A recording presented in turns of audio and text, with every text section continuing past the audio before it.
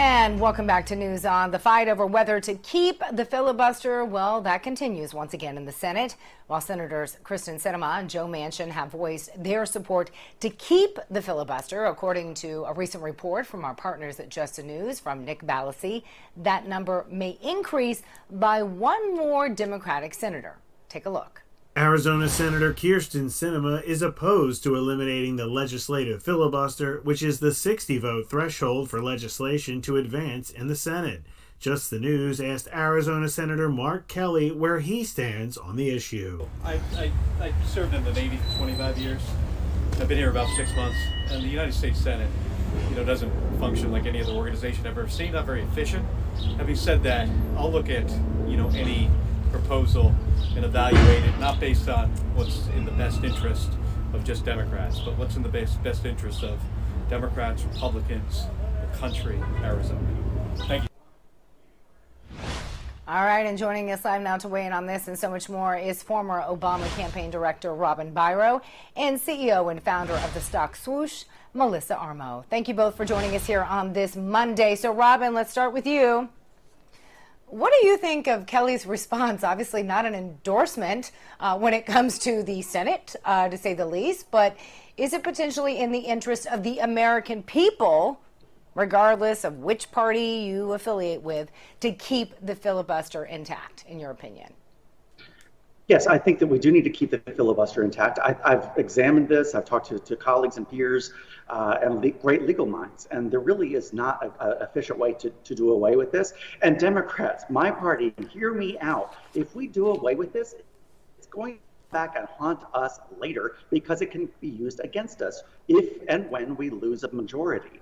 So it's not a good idea, but I do think we should go back to a talking filibuster. I think they should have to work for it and earn it. It worked for, over 100 years? We got rid of it just a couple decades ago. Go back to the talking filibuster. But I have to say, before I go, congratulations to Senator Mark Kelly for calling it like it is, that the Senate is broken, and it does not function as smoothly as our military.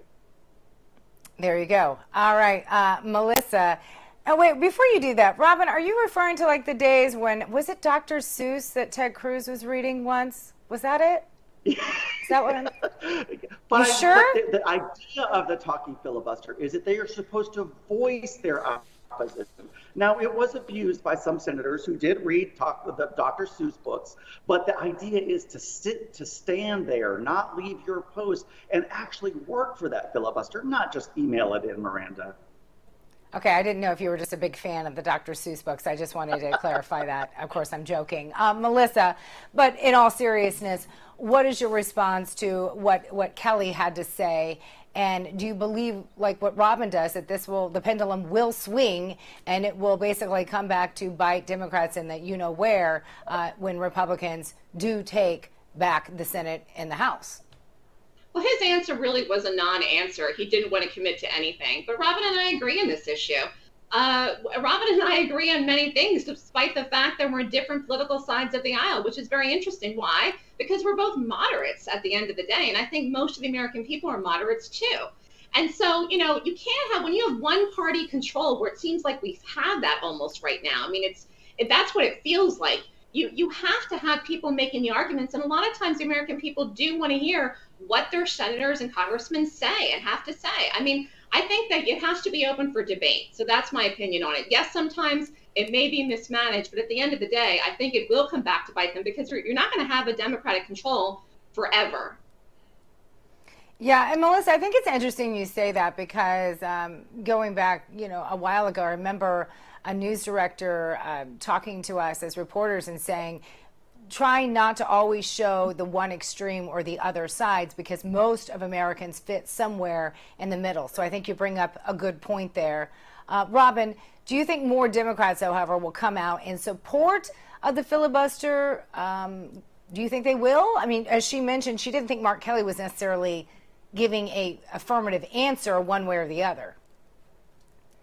Yeah, that did sound pretty wishy-washy to me, but I appreciated his anecdotal story about how, having served in, I believe it was the Navy, that he hasn't seen any organization function as badly as the Senate does.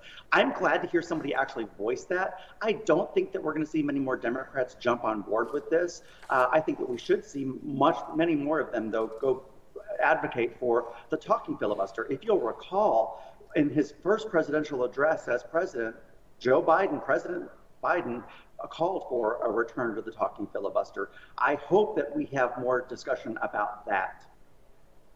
I think it might be interesting, Melissa could chime in here real quick, that Biden, of all people, would call for the talking of the filibuster. But I'll leave it there because we do have to move on. So on the topic of Democrats, many concerned about their infrastructure plan and what it could change when it comes to the suburbs, because while the new bipartisan deal is void of affordable housing, some worry Democrats could use the reconciliation bill to force through a more far left, if you will, agenda that may bring unwanted changes to the American suburbs. So former New York Lieutenant Governor, to help address this point, Betsy McCoy explained that concern to our very own John Solomon during his podcast. Take a listen.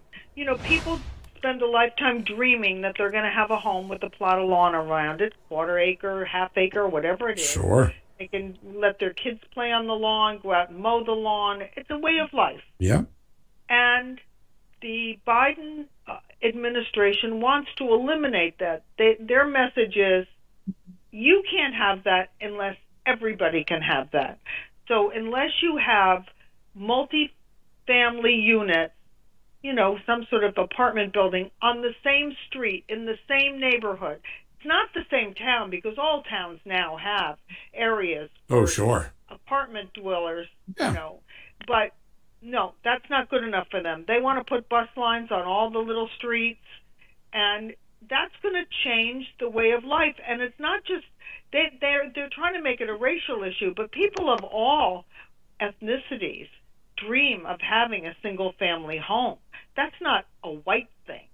That's a way of life. It's an American way of life. Melissa, I'm interested to hear what you had to say, having grown up in the suburbs of Kansas. Love to hear your thoughts on that. Actually, I grew up in Pennsylvania, but that's okay. There you go. Yeah. But anyways, I want to speak to this because this is happening in New York. It's happening in New York right now. There's two specific spots in New York I want to talk about.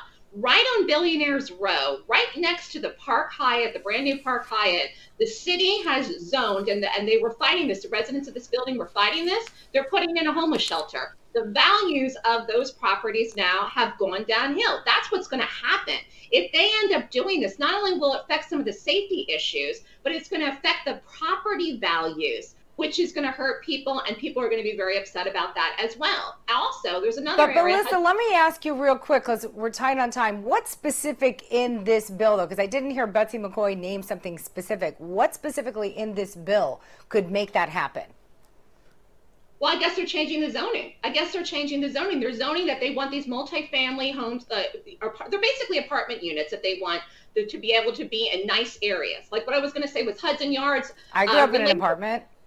Related got a tax break for to build a multifamily unit, which is brand new. Okay, many of these are dilapidated in the city, to be in that area. Well, that again isn't what some of the residents want to see, because the rents are going to be for subsidized housing. You understand? So they got a tax break to do that. The Related did. So this is what's going to happen. You're going to have the property values go down. What specifically is going to change is they're going to change the zoning where it can be built there, and then they may get some tax breaks for it, but that doesn't help the residents. The residents that already own the properties there. It's a safety issue, and then it hurts the value. Robin, I want you to respond to this, but we're coming up against a commercial break, so I want to give you enough time, but I'm really curious to know your thoughts, because, again, I grew up in the suburbs. I grew up in an apartment complex, and, yes, I grew up in Section 8 housing.